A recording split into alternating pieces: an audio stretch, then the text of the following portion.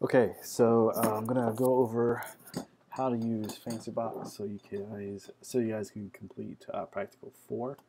All right, so what I'm gonna do is I'm just gonna create a new HTML site here, and I'm just gonna go to File New. Wait, let's go.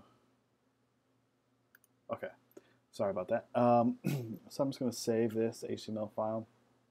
So save as.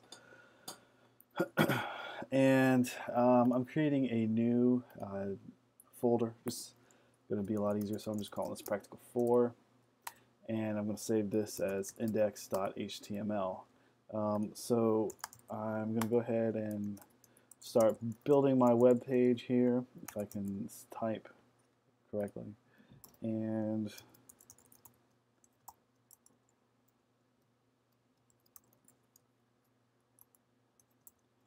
I'm just going to create my head.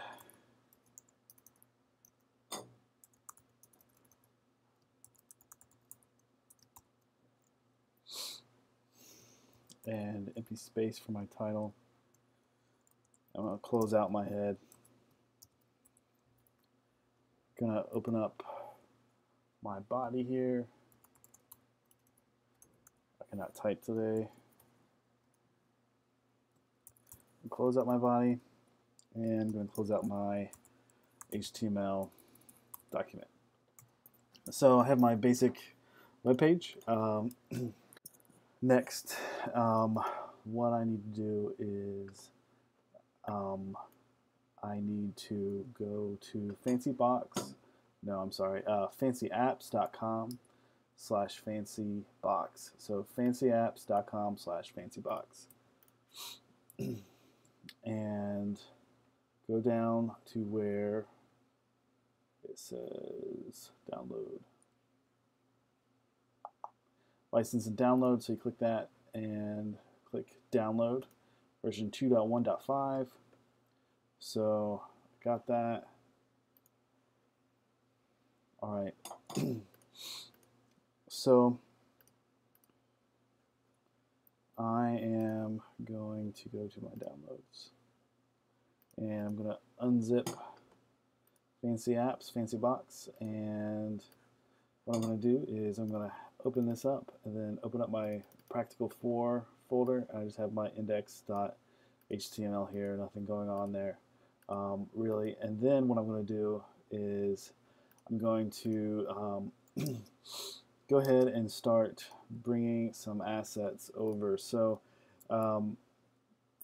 changelog, lib, which stands for library, source, if you just bring all those over,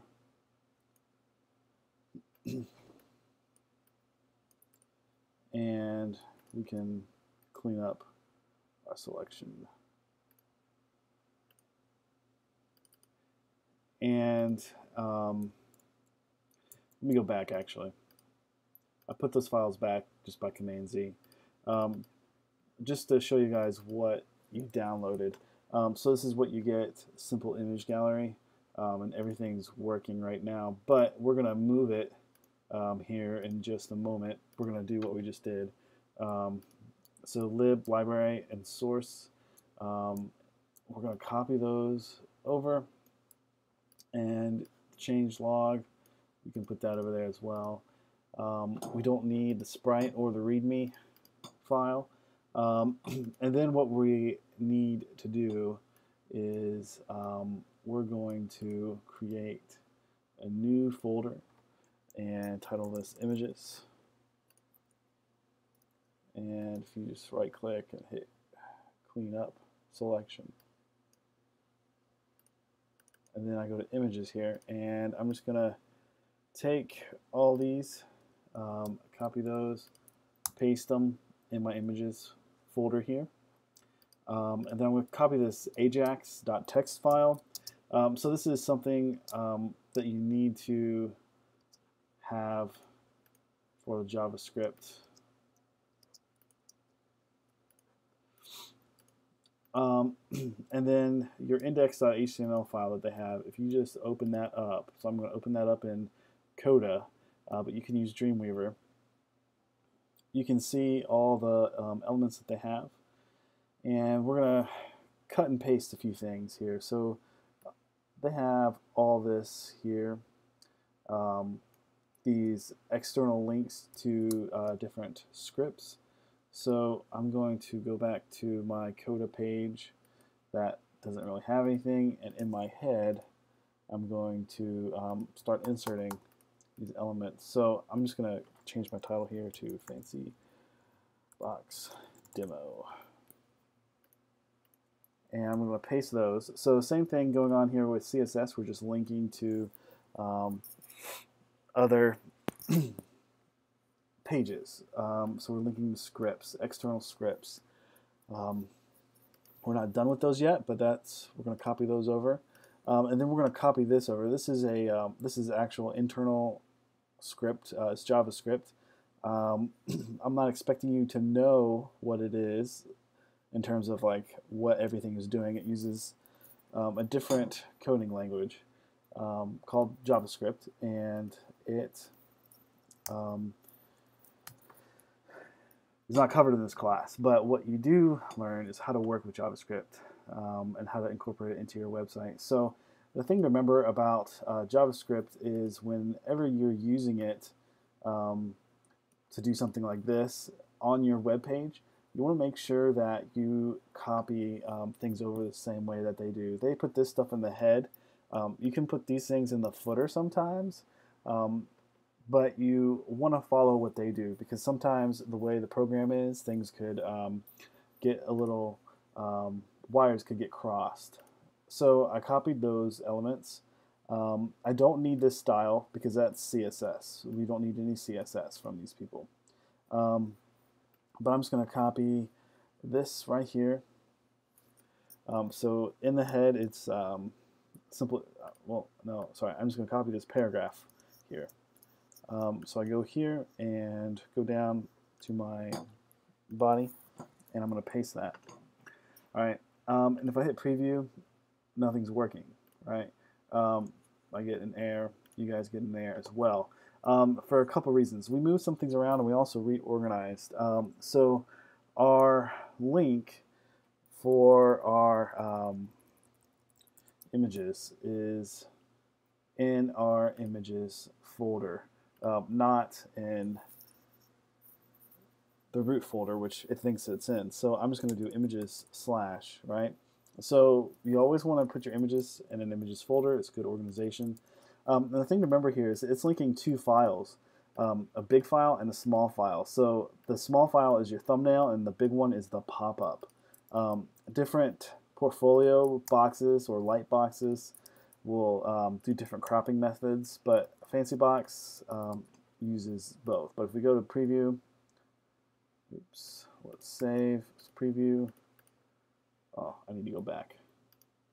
Okay, there's my images. But I click it, and it doesn't really pop up like it did on the original sample. So here's the original example. It's not popping up. It's linking, but not popping up. And that is because of one key reason. Up here in our external links, we have this .lib .source. So what that does, the / is telling the browser to go up a level in the folder directory. So it's thinking it's in like the images folder or something like that, and it's saying, hey, the / forces the browser to go up a level, so to go back to your directory or go up to the last directory. But the thing that you want to remember is we are not in a separate, we don't need to go up a level, because the way we copy this over, they have a demo folder, right? And those contents were out here in this element, but we don't need that. So what you have to do, it's really simple, is just delete all those /. So there's quite a few, but we don't need that. It's an unnecessary step. And you would just learn how to do this over time to recognize that that's what that does. and to get used to working with other people's code. So we just delete all that. We'll hit save. We're going to hit preview, and it should work. So there is our Fancybox, fully functional. If we go back and forth, we can go scroll up or down, and it'll cycle through, or scroll to the left or right. It's a little bit buggy, as in slow, but that's nothing we've done today. So if we go back to index, I wanted to point out a few things. If you noticed in our preview, if you click on that image there, it has some filler text down here. You don't need that necessarily, or if you wanted to get rid of it, all you would have to do is just where it says title, delete the title, right? So we'll click it and it's gone.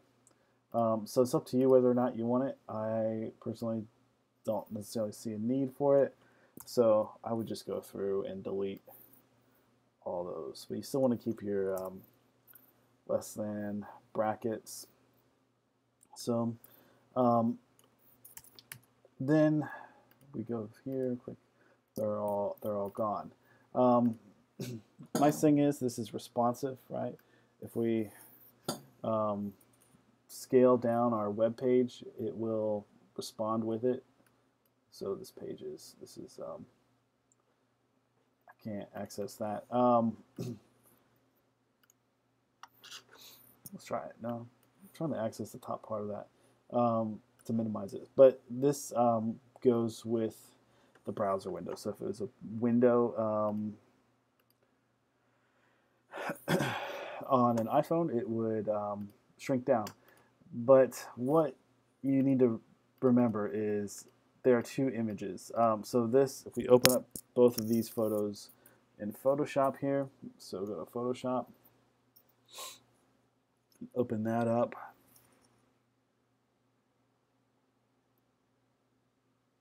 We wait for Photoshop. All right.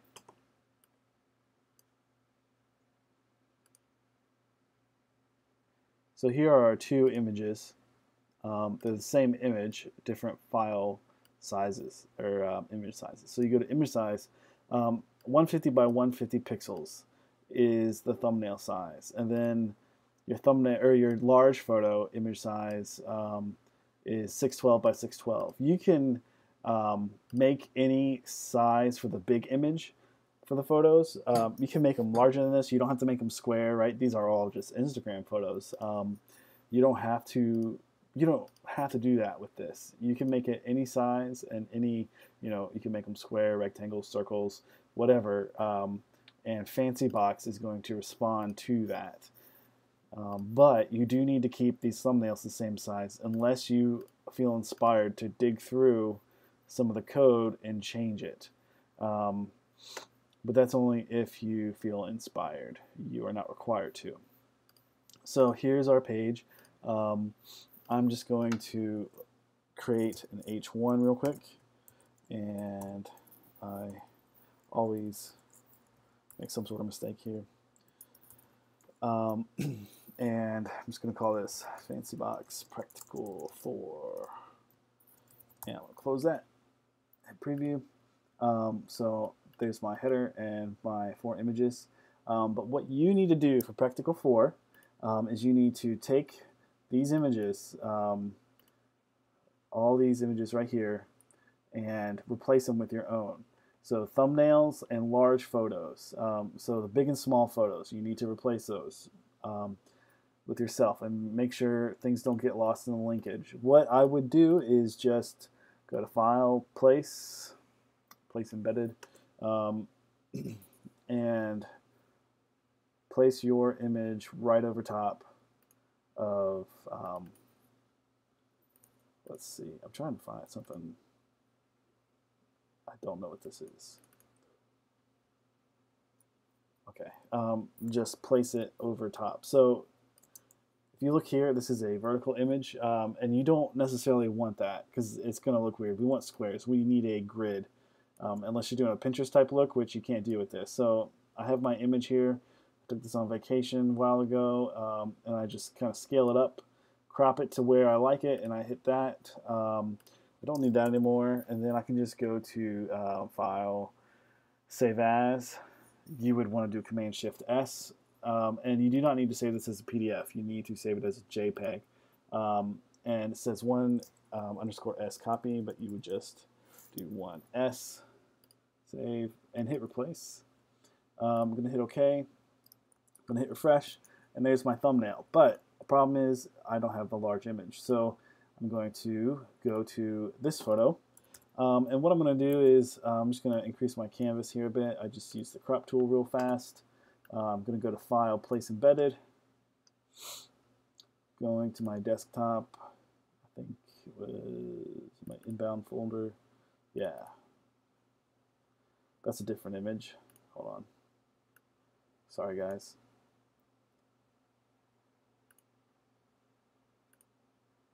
All right, so here's my image. Okay, so I'm an idiot. I didn't need to do it vertically like I did when I scaled it.